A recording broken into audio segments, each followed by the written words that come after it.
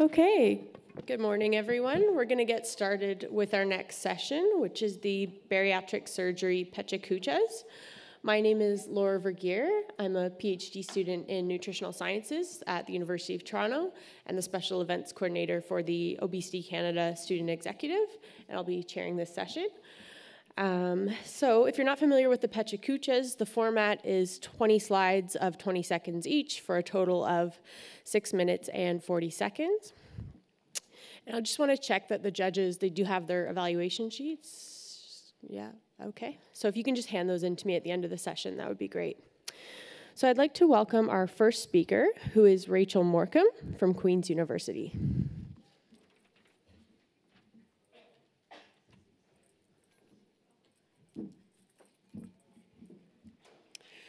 Good morning. My name is Rachael Morkem. I'm an epidemiologist at Queen's University. Today I'll be presenting on a study that examined the gap between patients eligible for and those referred for bariatric surgery in southeastern Ontario. The principal investigators of the study were Dr. Boris Zevin, a bariatric surgeon at Kingston Health Sciences Centre, and Dr. David Barber, a family doctor and associate professor at Queen's University. Our research team was a multidisciplinary collaboration between family medicine, education, and surgery departments at Queen's, and also included the CEO of the Ontario Bariatric Network, Dr. Marin Amvari. The project was funded by Medtronic, and we received ethics board approval from Queen's University. The study I'm telling you about today is part of a larger project that aimed to explore the barriers to access to weight management care for persons living with obesity. The larger study obtained the perceptions and opinions from primary care providers and patients and helped inform the development of an education event that we held last November for primary care providers on obesity management. Obesity is a complex heterogenic disorder, and achieving sustained and clinically relevant weight loss can be extremely difficult. Many people view bariatric surgery as an extreme measure to treat obesity. However, there is mounting evidence that this surgery can achieve significant results, with individuals maintaining a loss of 20 to 30% of their weight.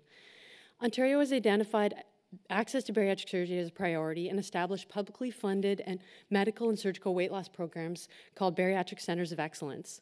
A primary care provider refers patients to the centers through a centralized referral portal called the Ontario Bariatric Network. Eligibility for a patient to be referred to the OBN or medical or surgical weight loss is based on NIH criteria, so a BMI 40 or over, or a BMI 35 to 39 with an obesity-related comorbidity. The creation of the OBN in 2009 led to a 313% increase in the number of bariatric surgeries in Ontario. Though the effectiveness of bariatric surgery has been well established in the literature, there's still an underutilization of this intervention. A survey of family physicians in Ontario found that over 70% have referred no more than 5% of their eligible patients. In the US, less than 1% of individuals eligible undergo the procedure. The objectives of this study were to define the number of individuals with morbid obesity within a geographic region of one local health authority in Ontario, and to define the number of individuals who were referred for medical or surgical weight loss within this region. And lastly, to explore the patient factors that predict referral for medical or surgical weight loss. To achieve these objectives, we designed a retrospective observational study that used patient data from primary care medical records. Our patient population included any individual who lived within one region in southeastern Ontario that visited their primary care provider between 2012 and 2017 and met the NIH criteria for referral for bariatric surgery. The data came from the Canadian Primary Care Sentinel Surveillance Network, pronounced CIPSEN, a national organization that extracts clinical care data from electronic medical records. And we linked this de-identified primary care data to de-identified referral data provided by the OBN. The CIPSEN data and the OBN data were linked using deterministic linkage methodology, which paired patients using 3 common data elements: postal code, date of birth, and gender. Upon linkage, there were 950 unique record pairs. Of all the patients with records within the CIPSEN database, 16.2% were eligible for medical or surgical weight loss referral. The linkage with OBN determined that only a small proportion, 6.7%, of those eligible for medical or surgical weight loss were referred to the OBN, 71.9% for surgery, 28.1% to the medical weight loss program. Multivariate logistic regression was conducted with referral as the primary outcome and demographic and clinical characteristics as independent variables. As expected, BMI was the strongest predictor with a significant dose-response effect. Women, those with a BMI greater than 40, patients with diabetes, or those living rurally were also significantly more likely to be referred to the OBN. This study successfully linked two de-identified databases using deterministic linkage. Showing that this linkage can be done creates more opportunities to use this type of data to evaluate the management of obesity in primary care. We determined that only 6.7% of patients who are eligible for referral have actually been referred by their primary care doctors. In our study, there were significantly more females referred than males, which is consistent with previous studies that show a distinct gender disparity. Over 75% of those who undergo bariatric surgery in Canada are female. The finding that those living rurally are more likely to be referred was unexpected, as previous research has shown that rural residents are actually less likely to actually undergo the surgery. Previous research has been predominantly self-report studies and shows a wide variation in referral rates. One study that interviewed primary care doctors in Ontario found that only 40% of family doctors mentioned bariatric surgery as a weight loss option to their patients, most stating it as a last resort only considered by patient request. The low referral rate found in our study may be reflective of the negative beliefs that many patients have about the efficacy and safety of bariatric surgery. Survey studies have found that 57 to 77% of those eligible for referral are not receptive to surgical weight loss because of fear of surgical complications, feeling of not needing the surgery to lose weight, and fear of dying.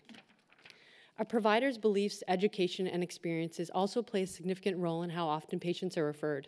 Many primary care providers have the perception that treating obesity is futile and may avoid addressing weight issues or postpone much-needed discussions to another day due to time constraints. And physicians have identified inadequate clinical training in obesity management as a barrier to the appropriate care. A limitation of this study was that the record linkage was not manually validated. However, the probability of a mismatch was very low, less than 5%. Secondly, our study only determined if a patient was referred to the OBN and not if the patient actually underwent the procedure. For effective change, we need data. We hope to continue our collaboration with the Ontario Bariatric Network and validate our linkage methodology and quantify the referral rates in other parts of Ontario. This project is important in shedding some light on significant gaps in obesity management, as the referral rates of eligible patients with morbid obesity is strikingly low.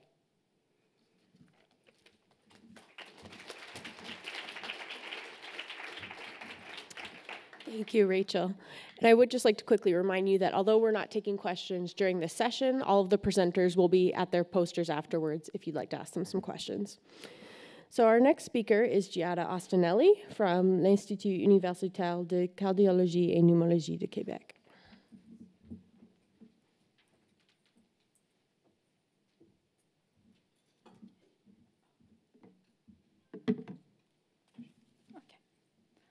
Okay, so I would like to thank the evaluating committee for choosing me for this challenging talk. So my name is Giada Ostinelli, and today I'm going to present about the cortisol awakening response in patients with severe obesity awaiting bariatric surgery. Never done a Pecha Kucha before. Okay, so the learning objective of my talk is to acknowledge the importance of correctly defining the cortisol awakening response as, or CAR, as the existing definition cannot be used interchangeably. I will show you that this response is only weakly associated to some of the metabolic parameters. Glucocorticoids, such as cortisol, have been recognized as possible mediators in the pathophysiology of abdominal obesity. This is due to the resemblance between Cushing syndrome and some features of abdominal obesity. Cortisol secretion is under control of the hypothalamus-pituitary-adrenal axis. When under stress, the hypothalamus secretes CRH, which stimulate the pituitary to release ACTH. This, in turn, regulates the secretion of cortisol by the adrenal gland. The activity of the HPA can be measured via the cortisol awakening response, which is thought to be blunted in obesity. The CAR is usually measured upon awakening using multiple salivary sampling. Data on salivary cortisol can then be plotted into a graph. as you can see from the slide. According to the literature, there are a number of ways that can be used to define and calculate the CAR. The first is to consider the total area under the curve. So here you see it in orange. However, to highlight the dynamic cortisol increase that characterizes the cortisol awakening response, CAR can also be defined as the incremental area under the curve. Here you see it colored in yellow. On the other hand, the third method only considers the changes in salivary cortisol that happen between the first sample, so the one taken upon awakening, and the last one. In the framework of the study, the last sample was taken 30 minutes after awakening. Finally, the fourth method defines the CAR as the difference between the mean measurements that are taken around the cortisol peak, so 15 and 30 minutes after awakening, and the first sample. As you can imagine, that are really difficult to compare when studies use different CAR definitions. This gave us the idea to compare the four definitions with the metabolic variables that are used to diagnose metabolic syndrome. Our cohort included 41 bariatric patients with a BMI of 50, and where the majority were females. When considering the CAR as a mean increase, we found a positive, although weak, correlation with fasting triglyceride. A similar positive correlation was also found between fasting triglyceride and the incremental area under the curve of the cortisol awakening response. However, we found no association between the total area under the curve, or delta CAR, and the diagnostic feature of the metabolic syndrome, such as waist circumference, HDL, fasting glucose and triglyceride, or blood pressure. Similarly, there was no difference in any of the CAR measurement and the diagnosis of hypertension, diabetes, or metabolic syndrome according to the NCEP criteria. We then divided the incremental area under the curve into quartiles and compared the fourth quartile labeled as high responders to the first. So in this case, they were labeled low responders. As you can see from this graph, high responders had higher waist circumference. In addition, CAR high responder, meaning bariatric patients with a higher incremental area under the curve, had also lower HDL cholesterol plasma concentration. Finally, the fourth quartile of the incremental area under the curve had a higher fasting triglyceride. These three differences between high and low responders point towards a possible association between metabolic impairment and the CAR in severe obesity.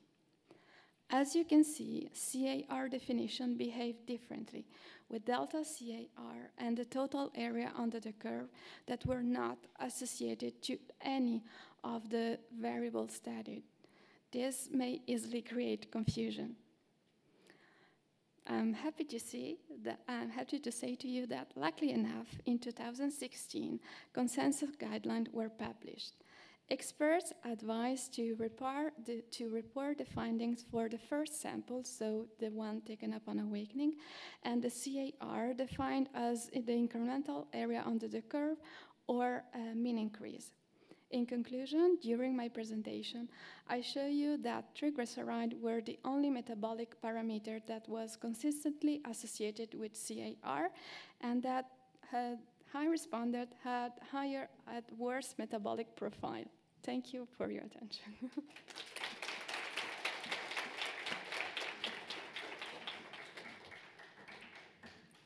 Thank you, Giada. Our next speaker is Sarah Chapelsky from Edmonton Adult Bariatric Specialty Clinic and the University of Alberta. And the title of her presentation is Outcome of Bariatric Surgery in Patients Who Achieve Weight Loss in Excess of 20% with Liraglutide. Hi, thanks so much for having me today. So I have the very great privilege of working at the Edmonton Adult Bariatric Specialty Clinic, which is a provincially funded, hospital-based clinic where we're able to offer both medical intervention as well as surgical intervention for the treatment of obesity. Now, as you probably know, bariatric surgery is the gold standard for the treatment of obesity. When a patient has bariatric surgery, the typical weight loss is 20 to 35% of their initial body weight. Now, patients will experience quite a rapid weight loss in the first few months after bariatric surgery, and then eventually weight stabilizes. Typically, we do see that weight loss plateaus somewhere between 12 and 18 months post-operatively. Thinking now about some of our medical interventions for weight loss, liraglutide is a medication that we now use to treat obesity. In clinical trials, when liraglutide is combined with a lifestyle intervention, average weight loss is around 8%.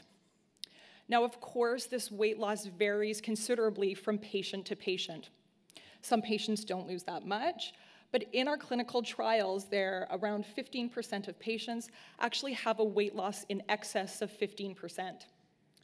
When my colleagues and I started using liraglutide in practice, we actually noticed a cohort of patients that was doing exceptionally well and that in fact lost more than 20% of their initial body weight with liraglutide, a weight loss that is in fact rivaling the outcomes that we see with bariatric surgery. Now, some of these patients still seek bariatric surgery.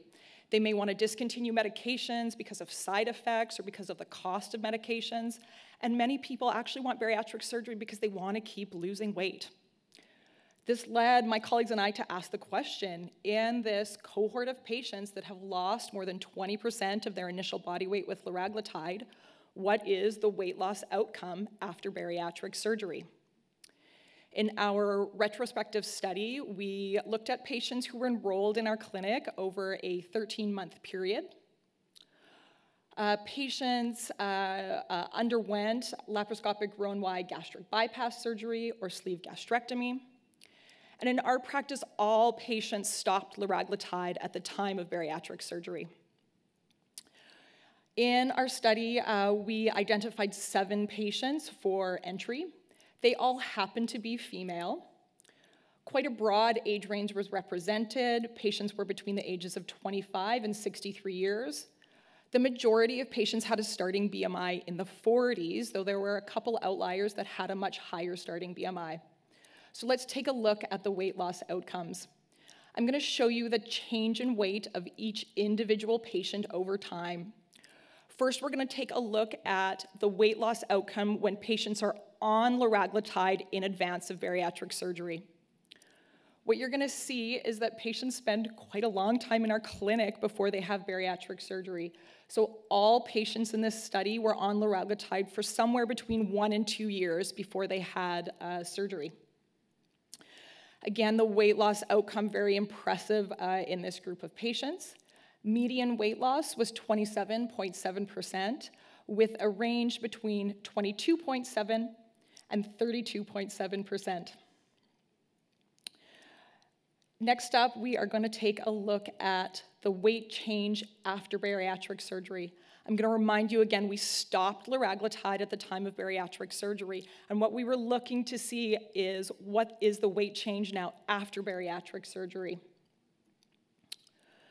As you can see, the majority of patients continued to lose weight after bariatric surgery, but their post-operative weight loss plateau happened much earlier than we see in other patients. More than half of our patients experienced that weight loss plateau within 3 months post-operatively. The vast majority had a weight loss plateau by 6 months, and all of the patients enrolled in our study hit that weight loss plateau by 1 year. Not surprisingly, if that postoperative weight loss plateau happens quite early. These patients aren't actually losing as much weight after surgery.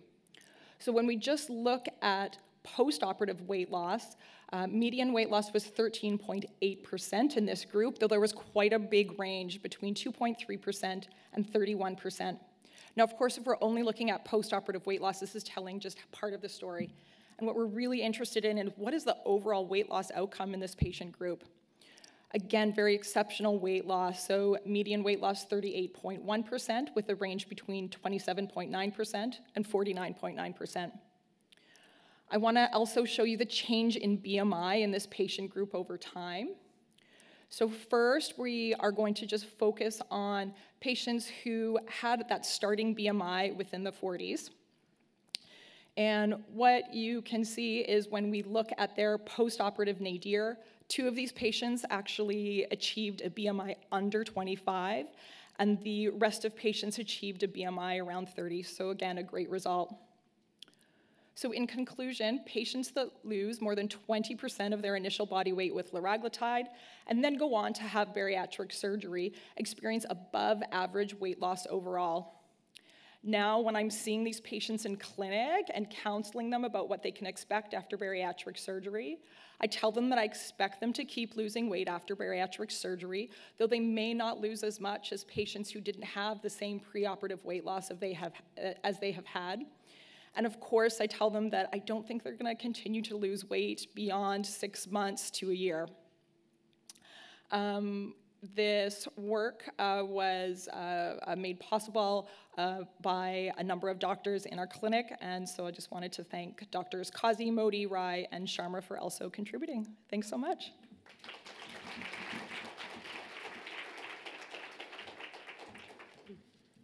Thank you, Sarah.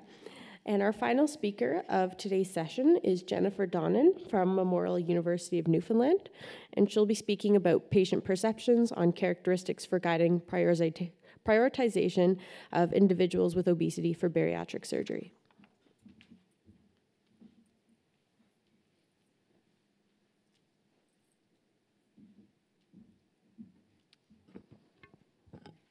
Thanks. Yes, my name is Jennifer Donnan, and I'm from Memorial University. And I'm really excited to speak to you today, really on behalf of patients across the country living with obesity, about access to and prioritization for bariatric surgery. This is a patient-identified issue that they feel is problematic within the Canadian healthcare system and in need of our attention. So we all know that obesity is a growing problem in Canada, affecting over 1/4 of the adult population. And severe obesity is actually the most fastest growing subgroup. And though diet and lifestyle modifications do lower weight, it's actually bariatric surgery that's the most effective. In terms of access to bariatric surgery, it's actually on a first-come, first-served basis with patients, once patients meet a basic eligibility criteria. So if they have a BMI of greater than 40, or greater than 30 with a comorbidity. And in Canada, as we can expect, demand far exceeds supply, and only 1% have access to care. So this leads to really long wait times, an increase in patient stress, a delay in further improvement in obesity-related conditions like hypertension and diabetes, and a further impairment in quality of life. And so patients with complex medical needs may actually suffer irreversible morbidity and even die while they wait.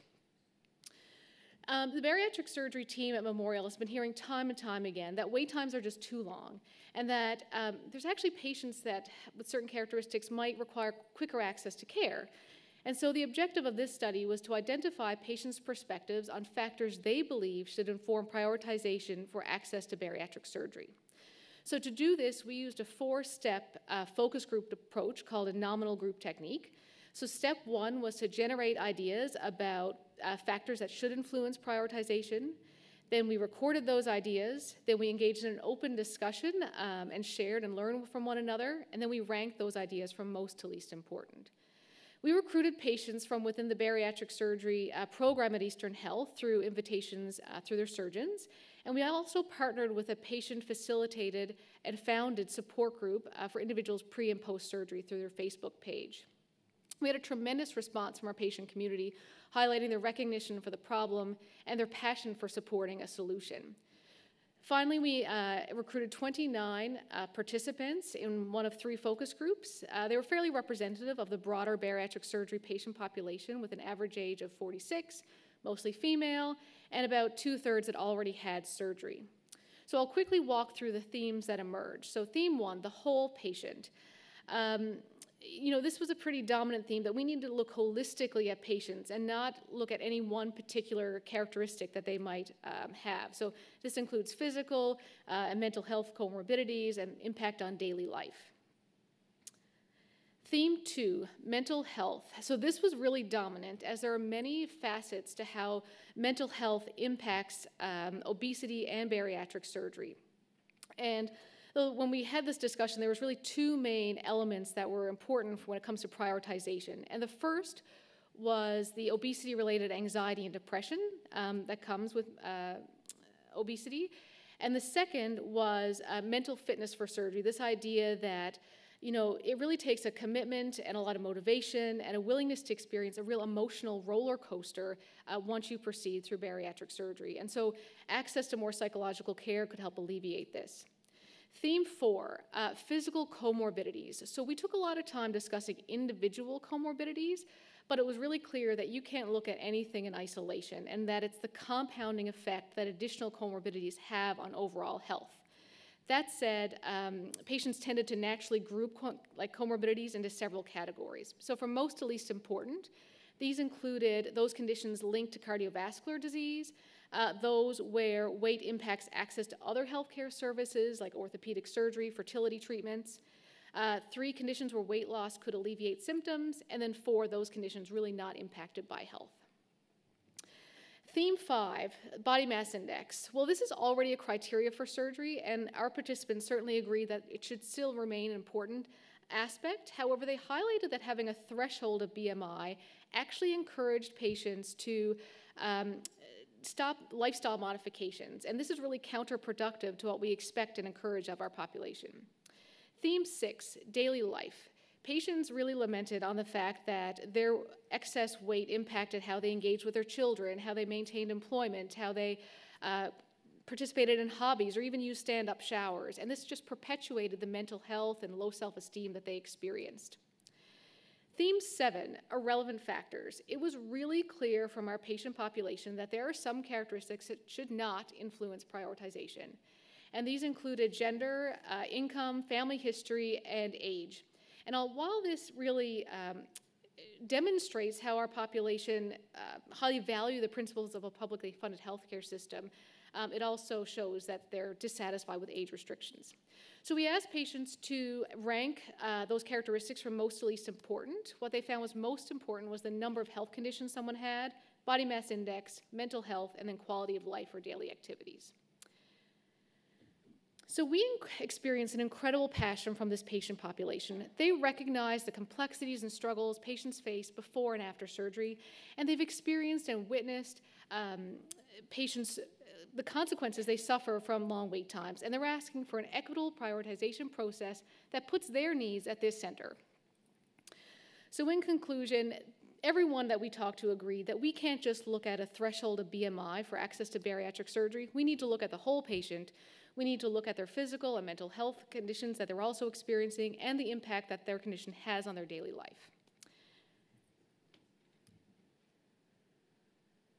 And finally, I'd like to acknowledge our study team, which was led by Dr. Lori Twells, and I'd specifically like to highlight our patient partner, Jennifer Dion, for her incredible enthusiasm and support throughout the project. And this project was funded by our patient-oriented research team, NL Support in Newfoundland. Thank you.